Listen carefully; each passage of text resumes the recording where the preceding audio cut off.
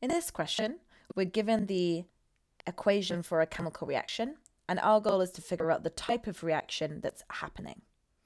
So we have 5 possible overall types of reaction that we could have. So let's look at these descriptions here. One reaction is where a compound breaks down to form 2 or more substances. So the name of this is a decomposition reaction. So that's where we start with one thing and it breaks down to form multiple things. Next, we have the opposite process. Here we have 2 or more substances that combine to form one compound. So this is the opposite of decomposition. It's called synthesis. And this is where we form something from multiple parts. Okay, the next type is when we have a hydrocarbon. That's a compound made of carbon and hydrogen that combines with oxygen to form carbon dioxide and water. So this is a very specific type of reaction, and it's called combustion, or in other words, burning.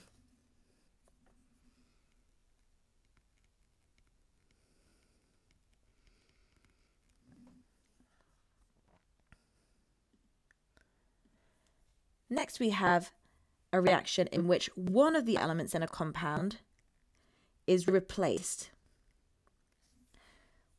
So one of the pieces of a compound is swapped for something else.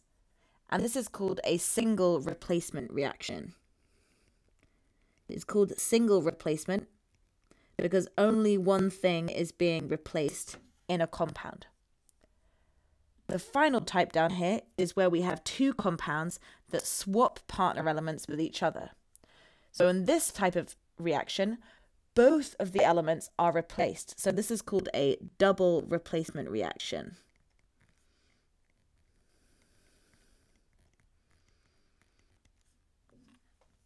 So those are our 5 main types.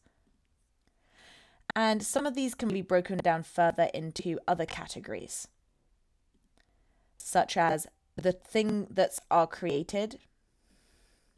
For example, with a double replacement reaction, we could have gas formed at the end. We could have a neutralization reaction in which water is formed at the end. Or we could have a precipitation reaction in which a solid is formed at the end. And for single replacement reactions, we could have a situation where a halogen, in other words, a group 17 non-metal, is replaced in a compound. We could have a situation where the hydrogen is replaced in a compound, or a situation where the metal is replaced in a compound. So those are subcategories of these main categories of reactions.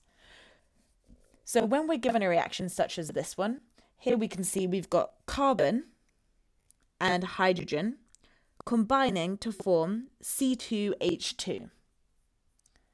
So based on our options down here, this is going to be a synthesis reaction because we have 2 or more substances combining to form one compound. So that's going to be B for our description, and the name is synthesis. In this question, we have zinc and we have hydrobromic acid, and they react and we end up with zinc bromide and hydrogen. So if you look carefully, you can see the zinc gets swapped in for the hydrogen in this compound, and the hydrogen comes out and goes off on its own. So you can see the zinc and the hydrogen are swapping places.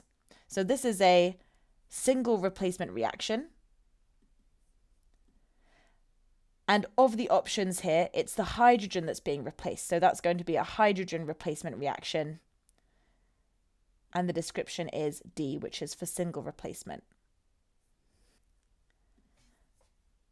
In this question, we have a compound made of carbon and hydrogen, and we have oxygen, and we end up with carbon dioxide and water.